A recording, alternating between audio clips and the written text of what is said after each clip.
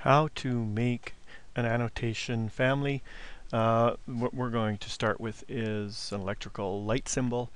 For example, if you have electrical components such as a switch or a plug outlet, they come with, as a component, an insertable component and come with a three-dimensional portion for the model. But if you want to simply do an annotation symbol for a light, for example, we can make that as a family and have it reusable down the road. So this one right here is a light fixture, ceiling mounted. We're going to make a wall mounted light fixture to put beside the fireplace. So we start by going up to the big R, and we're going to create a new family.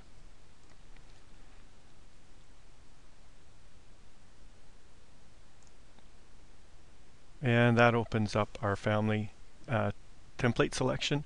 We're going to be in metric under English, and I'm going to start with annotation.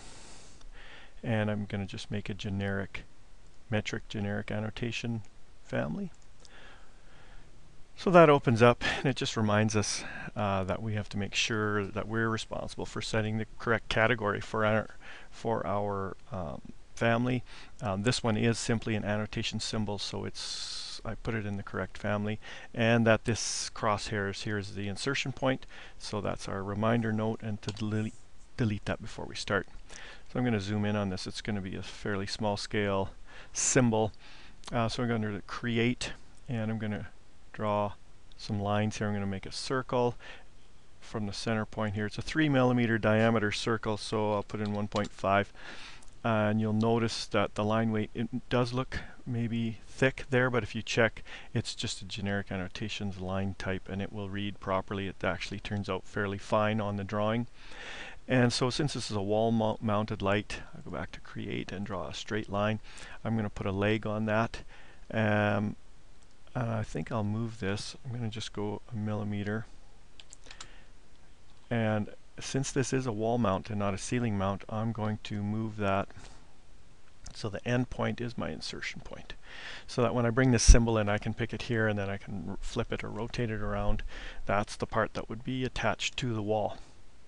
So it's as simple as that. I'm happy with that. Then I'm going to load it into the project. I've got a couple of projects open, so I'll make sure I put it in the correct one. And yes, I do. I want to save it. Now I'm going to put this into a location on my computer that I will have access to. So it's a stored REVIT family location. So I've got a place here, GW REVIT families. I made a ceiling mounted light. This time we're going to do a wall mounted light. Okay, so light wall mounted, save. And now you can see the handle by which I'm holding on to it. It's coming in here, and I can hit the space bar to rotate it around that insertion point. And so I'm going to put one on this side of the fireplace and one on this side, equally spaced. Oops, and there we go. So I've got my light symbols in there. Now if you ever want to load these again, because these exist only as an annotation symbol and not a component, we can't insert them as a component like the switches. So what we do is we just go back to the project browser on the left, and I am looking at, I'm going to scroll down to families. There it is. So there's the families. Down near the bottom is families, and I just expand that families group. And if I go into the light fixture, the wall mounted light will be there. Let me just find it. Light. There it is. Sorry. That was the ceiling mounted one I had done before. Now the wall mounted one is right here.